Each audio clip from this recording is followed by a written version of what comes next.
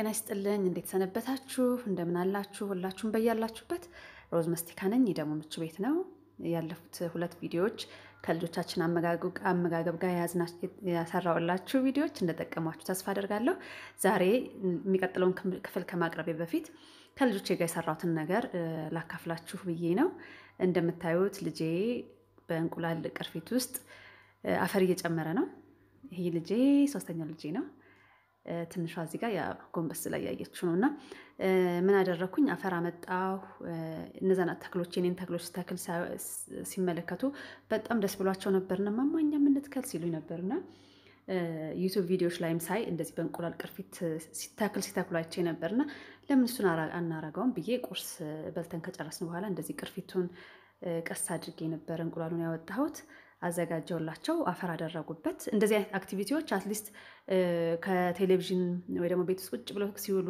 በጣም ከመጨነቅ እነሱም ራሱ ጭንቀት ውስጥ ይገባሉ ታውቃላችሁ አይደል በጣም ነጭናጫ ይሆናሉ የምግብ ፍላጎታቸው ይቀንሳል እንቅልፍ በበቂ ሁኔታ ላይ ተኙልን ይችላሉ ምክንያቱም ድሮ ከቤት ይወጡ ነበር ትምርት ቤት ይሄዱ ነበር አሁን እሱን ነገር ሁሉ ስላጡ በጣም ነው የሚጨነቁት ያው በቃላት ላይ ገልጹት ይችላሉ ግን በነገራቸው በሁኔታቸው እናውቃለን በጣም ብስጩ ሲሆኑ ወይም ደግሞ እርስ በርስ ይጣላሉ ምናምን ትንሿ ነገር ታስለቅሳቸዋለች ምናምንና ከዚህ ነገር ትንሽ ሐሳባቸውን ወሰድ አድርገን በሌላ ነገር ደስ እንዲላቸው ያደርጋልና ይሄንን በመንሰራበት ጊዜ እንዴት እንደተደሰቱ ነግራቸው አልችልም አንደኛ ነገን ተክላለን እየተባለ የተጠበቀ የተገኘ ቀን ነው ማማ መቼ ነው የምንተክለው ምክንያቱም ሳወራቸው ስለነበር እሱን ቀን በመናፈቅ ራሱ ትንሽ አይምሯቸው ፈታ ብሎ ነበር አትክልት እንተክላለን እንዲናረጋለን በቃ ወሬው ምናምን ደስ ይል ነበርና ከዛ ጓግተው ጠብቀውት ነው ያገኙት እንዲህ አይነት ነገር እንዲህ ሲሆን ደግሞ በጣም ደስ ይላቸዋል ልጆች አንድ ነገር ልናረጋላቸው ወዲያውኑ ስጥት ከምናረጋቸው ልንሰጣችን እንዲህ አይነት ነገር ነገ ይመጣላቸው ስንላችሁ የዛሬዋን ቀን በደስታ ያሳልፏታል ያችን ሲጠብቁ ነገ ደግሞ ተጨማሪ ደስታ ያገኛሉ ቃውን ሲያገኙ ማለት ነውና እንደዚህ ያደረገን እቺ ሁለተኛዋ ልጄ ናት ዘ ሬድ ፎክስ ካንትሪ የሚል አንድ መጽሐፍ አላት አማዞን ላይ ብትገቡ ታገኙታላችሁ 6 ዓመቷ አካባቢ ሆና ነው የጻፈችው እሱ መጽሐፍ አሁን 4ኛ ክፍል ተማሪ ናት ከዛ አፈሩ እንደዚህ ካስገባን በኋላ እዛ እንደምታዩቸው ትንንሾቹ ተደርድረው ነበር የኔን ቪዲዮ አሳይቻችኋለሁ ባለፈው አትክልት የተከልኩበትን የዛን ሰሞን የተቀረጸ ቪዲዮ ነው ምክንያቱም የተከልናቸው ካፈራ በኋላ ልዩነቱ እንድታዩት ብዬ አንድ ላይ ለማቅረብ እየጠበቅኩ ነበርና እንደዚህ አፈሩን ካስገቡ በኋላ ደግሞ ምን እናደርጋለን መሰላችሁ ከለር ቀባ ነው በነገራችን ላይ ይሄንን ነገር በመተሰሩበት ጊዜ እኛ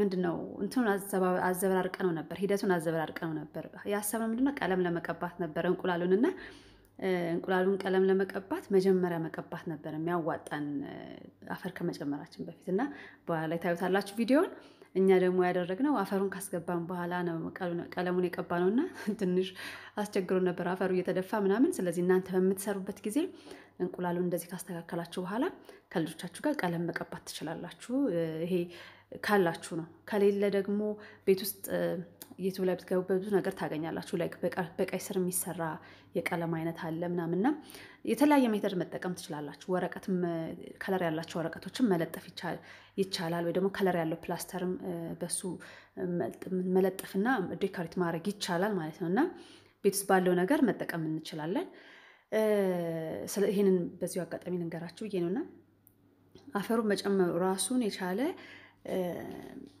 አንድ የጨዋታ አካል ሁሉ ከመትከሉ በተጨማሪ የጨዋታ አካል ነበረ ካፈሩ ጋር መነካካት ያ ብዙ ልጆች አሁን እንደድሮ እንደኛ ካፈር ጋር መጫወት ነገር የላቸውም ማለት አፈሩ መንካት ራሱ ቴክስቸሩን መንካት በእጃቸው ሲነኩት ሽታው ምናምን ራሱን የቻለ እንደው በቃ የሆነ መንፈስን የሚያድስ ነገር እንደሆነ እንደው በእርግጠኝነት ልነግራችሁ እችላለሁ ለኔም ያን ስሜት ስለሚሰማኝ ልጆቼም ላይ ፊታቸው ላይ ያየሁት ነገር በጣም ደስ የሚል ነበርና በጣም ልጆቻችን ታውቃላችሁ በብዙ ነገር ተበድለዋል ከተፈጥሮ በጣም ተራርቀዋል እንደኛ ልጅነት አይደለም የነሱ ልጅነት ወተው ሮጠው አፈር አቡነው አፈር ፈሽተው አብክተው ምናምን አይደለም ያደጉት ይሄ ራሱን የቻለ ከተፈጥሮ ጋር የሚያስተዋውቃቸው የሚያስተምራቸው ብዙ ትምህርት ነበረውና እኛ ወደ ኋላ መለስ ስንል ትዚላችሁ እንደሆነ ጎርፍ ሲመጣ ዝናብ ሲዘንብ ግድብን ገድብ ነበር አይደል እንዴ በጣም ደስ የሚል ነገር ነበረው በቃ አይምሯችን ሁሉ ፈታ ያደርጋል ዘና ያደርጋል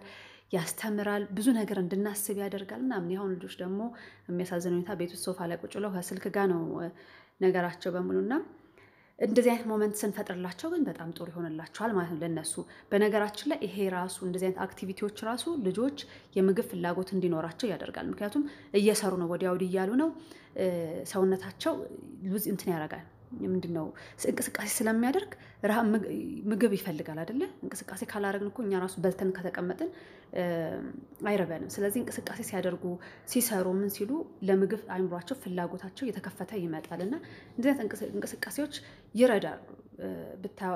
በተግባር ራሳችሁ ብታዩት በደንብ እንትን ትሉታላችሁ። እና እዚህ ጋር ልጆቼ ከለር መርጠው ቀብተዋል። እዛ በጥግ በኩል የምታዩት የሶስቱ ልጆች ቀብተዋል። ከትንሿ 3 ዓመት ሆናት። በነገራችን ላይ ልጄ እግዚአብሔር ይመስገን ከሷ ጋር እየቀባን ነው፣ እየሞከረች ነው። እና አፈር በማስገባታችን ምክንያት ነው እንደዚህ ግራ የሆነ አቀባብ የምንቀባ። እሱን ቀብተን ከጨረስን በኋላ ምን አድርጌ ነበረ? ስንዴ አዘጋጅቼ ነበረ። እነዛን ስንዴዎች ነው የተከልነው።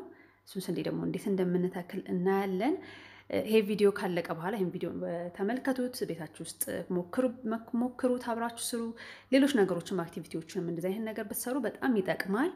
በጣም ይጠቅማል። በተለይ አሁን ከጀመርነው ርዕሰ ጉዳይ ጋር ከዚህ ከልጆች አመጋገብ ጋር በተያያዘ በጣም ይጠቅማል። ምክንያቱም ልጆች አፒታይት እንዲኖራቸው እንቅስቃሴ ያስፈልጋቸዋል። ከስልክና ከቴሌቪዥን መራቅ አለባቸው። ስሜታቸው ይሄ ምግብ አምጪ የሚል አይነት ስሜት እንዲፈጥር መሯሯጥ፣ ኤክሰርሳይዝ ማድረግ፣ ይሄ ጨዋታ ኤክሰርሳይዝ አለ አይደል? እንደሱ ማድረግ፣ ከእናንተም ጋር ቁጭ ብለው ተረት ማውራት፣ እንደዚህ አይነት እንቅስቃሴዎች የምግብ ሰዓቱ ራሱ ሰዓቱን ጠብቀው ደግሞ እንዲመጡ። አሁን ለምሳሌ አትክልቱን ተከልን እንደዚህ ያደረግናል። ስንገባ እጃችን ታጥበን አሁን ደግሞ የመክሰስ ሰዓት ነው ቁጭ እንበል ስላቸው በደስታ ነው ቁጭ ያሉት። እኔ በበኩሌ አያስቸግሩኝም ልጆቼ። የምግብ ሰዓት ነው ቁጭ በሉ ስል ምንም ችግር የለብኝም። ምክንያቱም መጀመሪያ ላይ ይሄን ነገር እያስተካከልኩ ነበር የመጣሁትና የመክሰስ ሰዓት ነው ቁጭ በሉ፣ የቁርስ ሰዓት ነው ቁጭ በሉ ምናምን። በእርግጥ ደግሞ እያደጉ ሲመጡ ደግሞ ሌላ ቻሌንጅ አለው። እሱን ሌላ ጊዜ አወራቸዋለሁ። ግን ከልጅነታቸው ጀምሮ ስላወቁት የምግብ ሰዓት ነው ቁጭ በሉ ሲባሉ በቃ አሁን መክሰስ ደርሷል ቁጭ በሉ ይባላሉ፣ ቁጭ ይላሉና ይሄን ካደረጋችሁ በኋላ እናንተም ገብታችሁ አሁን ምግብ ልንበላ ነው፣ አሁን ደግሞ የመቆያ ሰዓት ነው፣ አሁን ደግሞ ፍራፍሬ ሰዓት ነው፣ አሁን ብርቱካን እንበላለን፣ አሁን አፕል እንበላለን፣ ወይ ደግሞ ዳቦ እንበላለን፣ ወይ ደግሞ አነባብሮ እንበላለን። እንደዚህ ብላችሁ ደግሞ ገብታችሁ ቁጭ ስትሉ ደስ ብሎት ነው ልጁ አብሯችሁ ቁጭ የሚለው። ምክንያቱም ሌላ ነገር አክቲቪቲ ሰርቷል። ይሄን የመሰለ አክቲቪቲ ከእናንተ ጋር ስለሰራ አሁን ደግሞ አይምሮ ፈታ እንዳለ ነው። ምንም ጭንቀት የለም። ይሄ ምግብ አትብላ ብላ የሆነ ያ ስትረስፉል የሆነው እንትን ከእናንተም ላይ ይወገዳል፣ ከልጆቹም ላይ ይወገዳል እና በደስታ ነው የሚቀመጠው፣ ወይም ደግሞ ዘና ብሎ ነው የሚቀመጠው። ስለዚህ አንዲት ነገር ለምሳሌ ልጄ አያችሁታል ሲደፋበት፣ ለዛ ነው ቀለሙን ቀደም ብላችሁ ቀቡት፣ እንደኛ እንደዚህ እንዳትሆኑ እና እንደዚህ ሀሳቡን ስለሚሰርቅላችሁ ምግብ ለመብላት ደስ ብሎት ሊቀመጥ ይችላል። ግን አንዲት ነገር 1-2 ጉርሻ ከጎረሰ በቃ ትንሽ መጉረስን እና መቀመጥን አንድ ላይ ያለማመዳችሁ ትሄዳላችሁ ማለት ነው። እና እንደዚህ ቀብተን ጨርሰን አስተካክለን ወደ ኪችን አምጥቼዋለሁ። ውሃ አጠጥተነዋል፣ እዚህ ጋር አስቀምጠነዋል። ከዛ 3 ሳምንት ካለፈው በኋላ ነው ይሄን የሚቀጥለውን ቪዲዮ ማሳያችሁ። ይሄን ይመስላል። እንዴት እንደተደሰቱ ልነግራችሁ አልችልም። ልጆቼ ዕለት ውሃ ሲያጠጡ ነበረ። አይናቸው በቃ እዛው ላይ ቁጭ ብለው ሲጠብቀው ነበርና የኔ ብዙ አደገ፣ ያንተ ብዙ አላደገም ምናምን ክርክር ሁሉ ነበረው። ያንተ ያምራል፣ የኔ አያምርም፣ የኔ 5 ነው ያደገው፣ ያንተ 3 ነው ያደገው፣ ያንተ 4 ነው ያደገው። በቃ ምን ልበላችሁና በጣም ተደስተውበታል። እርስ በርስ በጣም እንዲያወሩ እንዲነጋገሩ አድርጓቸዋል። ለውጡንም ማየታቸው ራሱ በጣም ነው ኤክሳይት ያደረጋቸው። በተለይ ትንሿ ልጅ እንዴት እንደዚህ እንደሆነ ገርሟታልና እንደዚህ አይነት ነገሮች እያደረግን ይህንን ከባድ ጊዜ ማለፍ እንችላለን። በአንድ ድንጋይ 2 ወፍ እንደሚባለው እንደዚህ አይነት አክቲቪቲዎችን የልጆቻችሁን አመጋገብ እንዲለውጥላችሁ ደግሞ ማድረግ ትችላላችሁ ማለት ነው።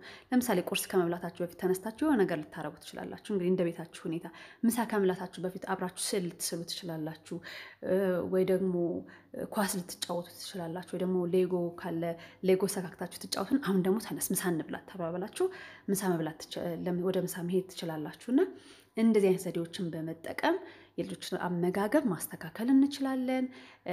በጣም በተለይ ደግሞ ወሳኝ ነገሩ የምግብ ሰዓት ነው ተብሎ አንድ ቦታ ላይ ቁጭ እንዲሉ ማለማመደን እንችላለን ማለት ነው። ለምሳሌ አብረናቸው ከለር ለመቀባት አሁን የስዕል ሰዓት ነው ብለን አብረን ስንቀመጥ ይቀመጣሉ አይደል? ምግብ ልንበላ ነው ስንላቸው እንደዛው ይቀመጡልናልና ይሄን በማድረግ ተለማመዱ ለማለት ነው። በሚቀጥለው ቪዲዮ እስከምንገናኝ ድረስ ሰላም ሁኑ።